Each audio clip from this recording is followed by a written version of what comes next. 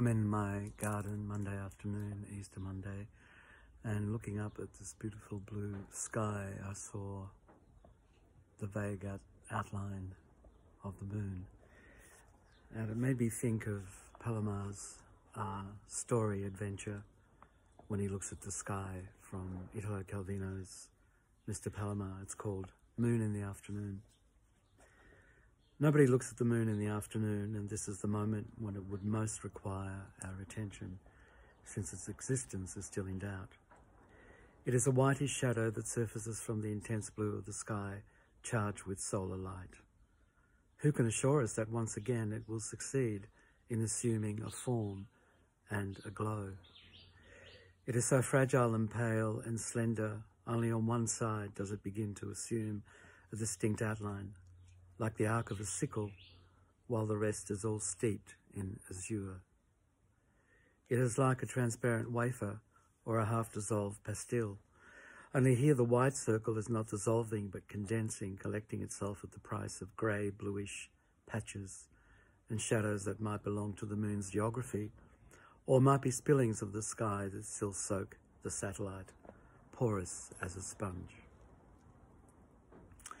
In this phase, the sky is still something very compact and concrete, and you cannot be sure where it is from its taut, uninterrupted surface that this round and whitish shape is being detached.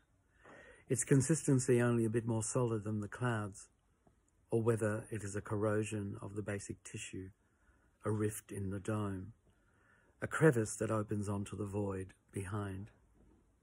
The uncertainty is heightened by the irregularity of the figure that on one side is taking shape, where the rays of the setting sun arrive, and on the other lingers in a kind of penumbra.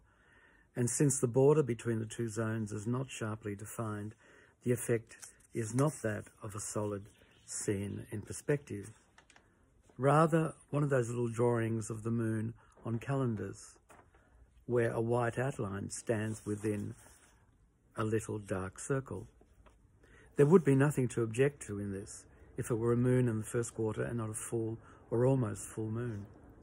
This, in fact, is what is being revealed gradually as its contrast with the sky becomes stronger and its circumference is being more distinctly outlined, with only a few dints on the eastern edge. It must be said that the sky's blue is veered successively towards periwinkle, towards violet. The sun's rays have become red, then towards ashen and beige, and each time the whiteness of the moon has received an impulse to emerge more firmly, and inside it the most luminous part has gained ground until it now covers the whole disk. It is as if the phases that the moon passes through in a month were covered inside this full or gibbous moon, in the hours between its rising and its setting, with the difference that the round form remains more or less in sight. In the midst of the circle, the spots are still there. Indeed, their chiaroscuro becomes more distinct, thanks to the luminosity of the rest. But now there is no doubt that it is the moon that bears them like stains or bruises, and that they can no longer be taken for transparencies of the sky's ground, rips in the cloak of a bodiless ghost moon.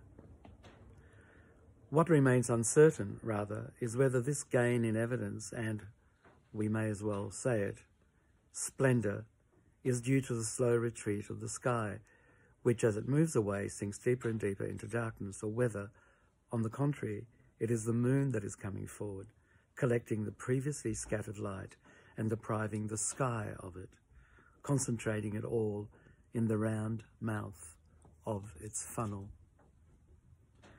And especially these changes must not make us forget that in the meanwhile, the satellite has been shifting in the sky, proceeding westwards and upwards.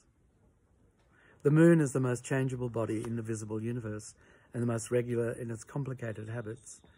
It never fails to show up for an appointment, and you can always wait for it at the appointed time. But if you leave it in one place, you always find it in another. And if you recall its face turned in a certain way, you see it has already changed its pose, a little or a lot. In any case, following it steadily, you do not realize that it is imperceptibly eluding you. Only the clouds intervene to create the illusion of a rapid dash and rapid metamorphosis, or rather, to underline vividly what would otherwise escape the sky. The cloud dashes. Grey at first, it becomes milky and shiny. The sky behind it has turned black. It is night. The stars are lighted. The moon is a great, dazzling mirror that flies. Who would recognize in this moon the one of a few hours ago? Now it is a lake of shininess, spurting rays all around, brimming in the darkness with a halo of cold silver, and flooding with white light the streets of the night walkers.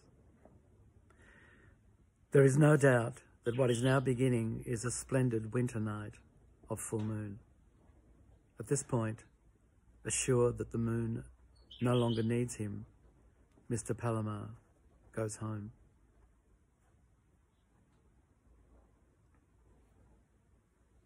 All about change, constant change. Have a wonderful Easter Monday.